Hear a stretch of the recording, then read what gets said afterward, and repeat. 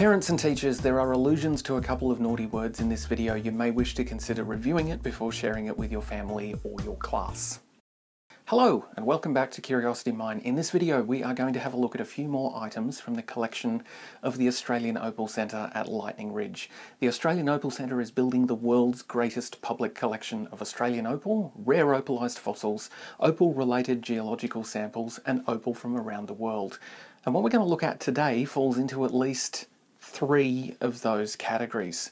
Lightning Ridge in northern New South Wales, Australia produces a significant amount of fossil material, some of which is preserved in gem quality opal. Among the Lightning Ridge specimens that we've looked at on this channel in the past are things like the spectacular fossilised remains of dinosaurs like Lightning Claw, Weewarrasaurus and Fostoria. And we've also looked at gorgeous opalised fossils like these incredible mussels and these spectacular pieces of opalised prehistoric turtle shell.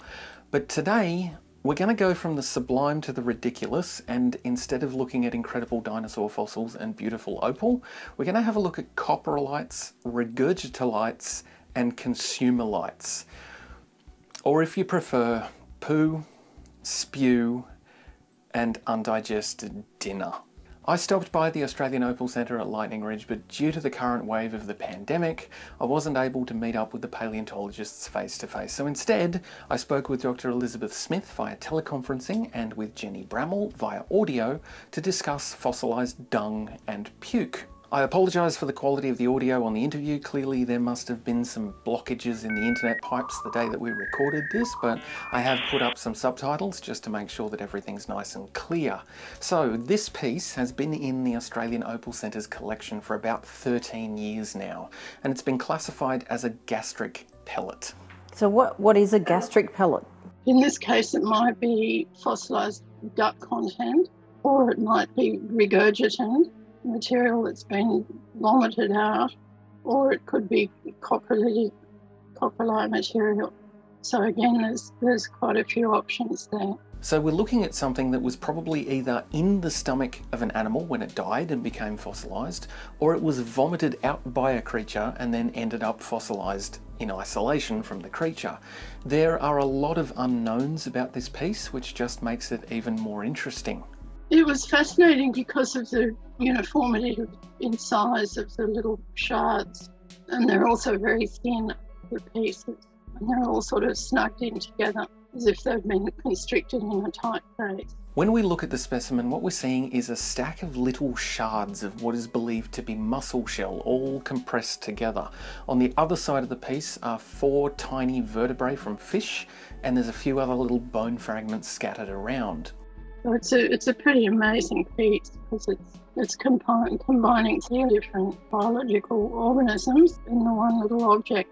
Really has a story to tell if we can hear it. So we're kind of certain that what we're looking at is mussel shell fragments and fish bones all compressed into a tiny pellet. This thing's about the size of a 20-cent piece.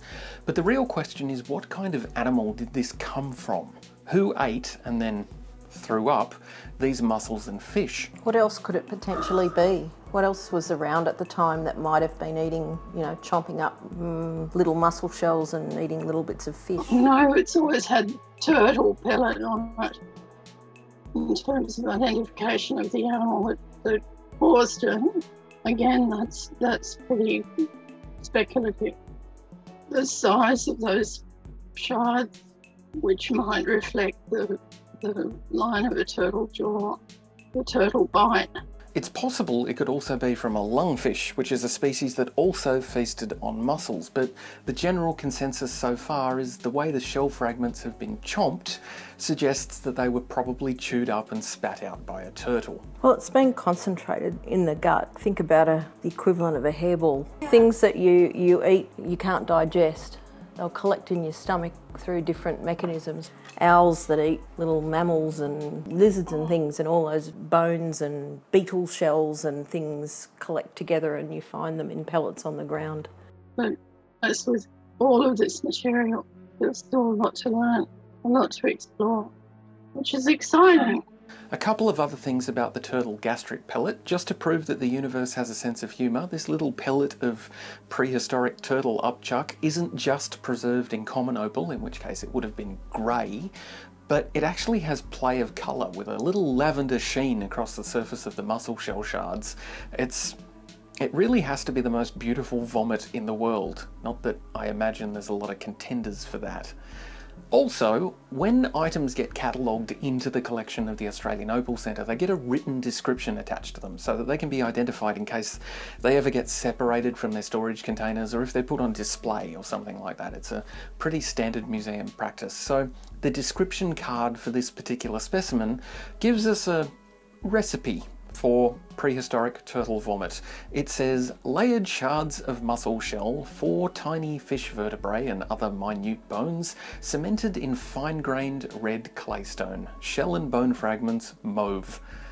It's kind of like poetry, and if you ever wanted to mix up a batch of 100-million-year-old terrapin heave, then that's what you're gonna need to do that. But, of course, vomit isn't the only thing that we're here to look at today. Light is rock, and I suppose copper is Greek for...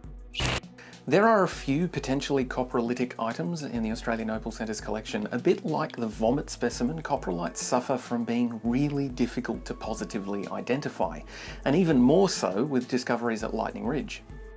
In most fossil sites, coprolitic material is identified on the basis of inclusions of little plant scraps and tiny little pieces inside the material. Here we can't do that so often because often there's not a lot of internal texture in these pieces. Opalized fossils are often lacking in internal details because of the way that opal forms.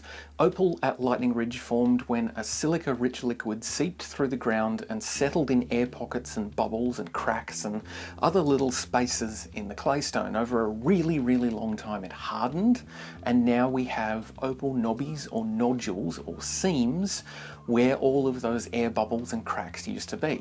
But the silica-rich liquid would also seep into cavities that were formed when organisms died and got buried in the claystone. That's how we end up with opalized fossils. The liquid would often completely fill those cavities, so any internal details of the animal or the plant would be completely filled over with solid opal. This usually means that internal details like the inside structure of bones and the contents of seed pods, for example, those details can be lost forever. When we're talking about coprolite, it means that we can't look inside the potential poo to see if it's got plant seeds or fish bones or other traces that would clearly identify what it is. So it just makes it all the more difficult to be sure if a potential coprolite is in fact a 100-million-year-old turd or not. When people bring you things that they think are coprolites and you think they're not, what are the clues that you're seeing that... Because, you know, we've had so many people bring us things that they think are either coprolites or stomach contents over the years. There's certainly features that would indicate, you know, a definite identification is difficult. These are some examples of very likely coprolites that are part of the Australian Opal Centre's collection. One of the main indicators paleontologists have identified these specimens with is that they simply look like they might be feces. There are certain characteristics that are consistent with poo now that haven't really changed in 100 million years. A sort of vaguely spiral form is coprolite-like at times. Vaguely cylindrical with a very lumpy surface. Cylindrical shapes, spiral forms, pointed or conical ends, and a rough texture. None of these features are conclusive individually, but when you put them together, they might suggest that a knobby is more than meets the eye. And do you remember the 3 little spirally ones? Yeah, I certainly do. So we've kind of saved the best for last here. These are 3 tiny specimens that were brought to the Australian Opal Centre not as potential coprolites, but as a different kind of fossil altogether. Yeah, and they came in with a parcel of gastropods, the snails. But these are definitely not snails. These little coprolites were identified largely by accident when Jenny from the Australian Opal Centre happened across some modern-day pigeon droppings on the ground under a tree, which were almost exact matches for the 3 tiny prehistoric samples. I don't spend enough time looking for pigeon poo. But every time I come to your place, I look on the ground in that spot and try to find something similar. Yeah, they're pretty definitely very similar to bird poo, pigeon poo in particular, Jenny, that you picked up off the front driveway. My goodness, they're almost identical. There's little pigeons everywhere pooing in lightning red. So based on the similarity between these three tiny fossils and the modern day pigeon droppings, it seems very likely that these are the remnants of prehistoric bird poo, or if not, they're probably the poo of an animal very similar in size to a pigeon. If you're interested in potential excrement updates in the future, please hit the subscribe button down below, because I promise you that as soon as there's more information on these little number 2s, I will definitely be making another video about it. This video was made with the support, assistance, patience and good humour of the Australian Opal Centre at Lightning Ridge, with special thanks to Dr. Elizabeth Smith and to Jenni Brammall. If you enjoyed this video, please consider subscribing to Curiosity Mine on YouTube and following along on all of the usual social media channels. The links are in the description, and thank you for watching.